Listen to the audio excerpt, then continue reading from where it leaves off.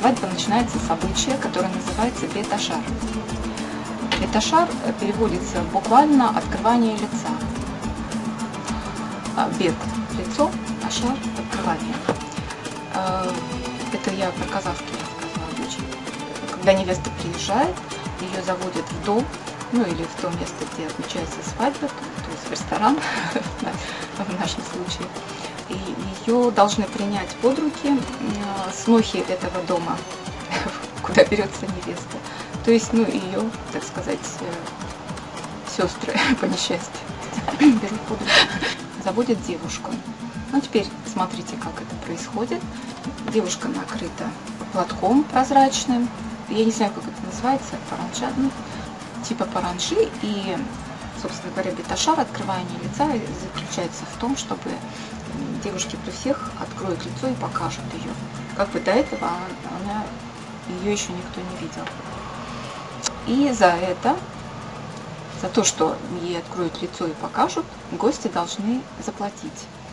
Это все, конечно, в шутливой форме, и тот, кто проводит этот обряд, обычно это нанятый дамбрист, потому что это с дамброй делается, из группы тамады, ну, из той группы, которая проводит свадьбу.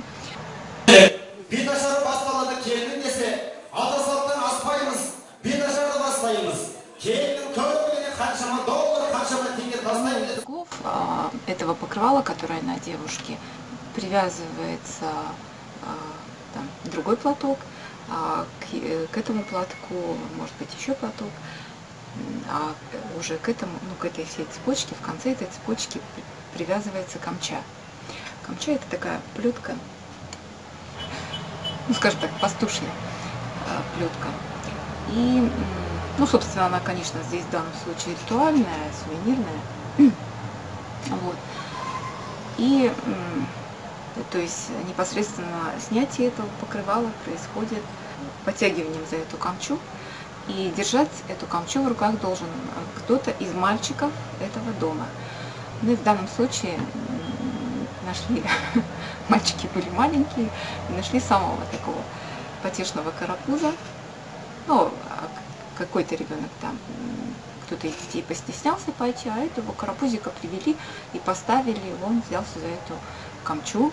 И вот он стойко держался, Беташар, очень долго.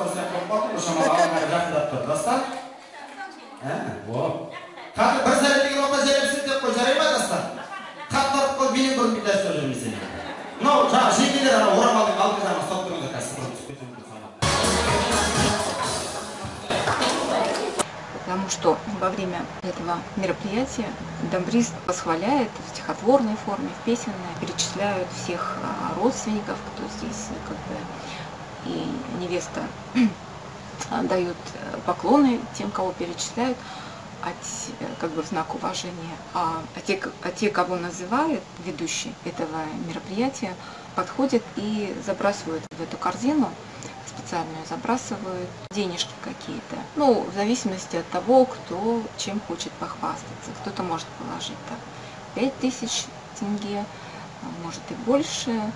Кто-то хочет показать, что он может швыряться долларами. Ну, собственно говоря, понятно, что вот этот весь сбор, который в корзине, он пойдет не в пользу дома жениха. Это пойдет в пользу тамады. А я считаю, им и так заплачено.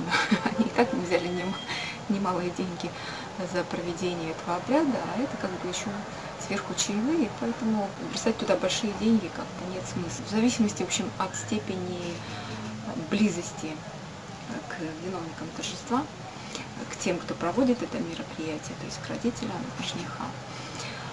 Ну, в общем, как бы, кто насколько ценит свою степень родства, степень близости к виновникам торжества, столько и бросает. Вот. Можно бросить там мелочь какую-то, ну, лишь бы это была бумажка. Вот.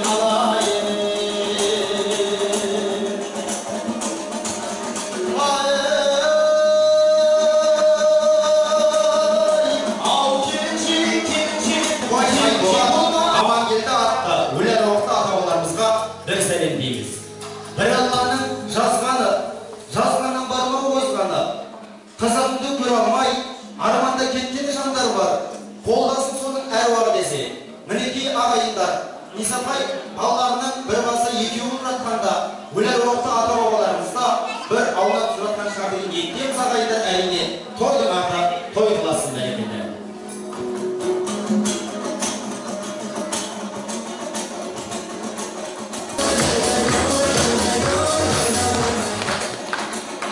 Көне қосын көр бөлген, алағасын көткейген, қарқызан кенеттен, тұла бойын жігіттен, қосағының анасы, сенде оның баласы, сені көріп туанған, көңілі бүгін жуанған, айналайын сенің жаның, айтуған тебе. Итогом Беташара является, как я уже сказала, снятие этого покрывала. Кстати, по-казахски это называется урамал. Сейчас я посмотрела видео, вспомнила. Но урамал это просто платок, покрывало общий такой смысл.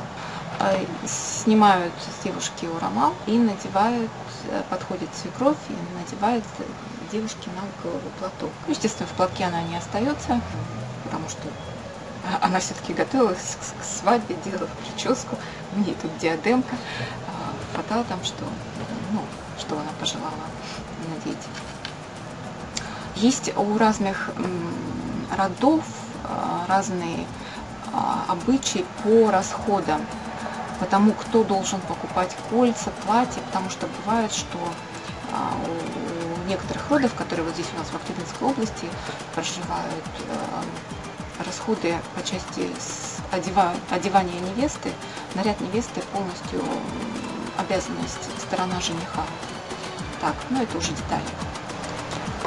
Насколько строго соблюдается этот обычай, если свадьба чисто казахская, то есть не межнациональная, строго, вас просто никто не поймет, если вы не проведете этот обряд. А другое дело межнациональное, да? Так, и, пожалуй, вторую часть пора заканчивать, потому что много слишком получается. В следующей части я расскажу о некоторых нюансах межнациональных браков в Казахстане.